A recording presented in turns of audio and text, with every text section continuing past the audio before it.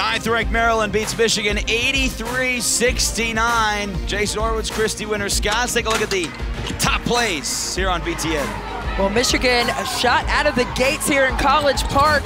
Strong. Deja Church right there with the spin cycle and the kiss off the glass for the finish. Michigan was up at halftime. Well, Deja Church played very well, the Wolverines too, but number two, this was a big part of the day for Maryland. The passing for the Terps was on point. Well, Maryland had 21 assists on 32 made shots. That one, Blair Watson to Kyla Charles.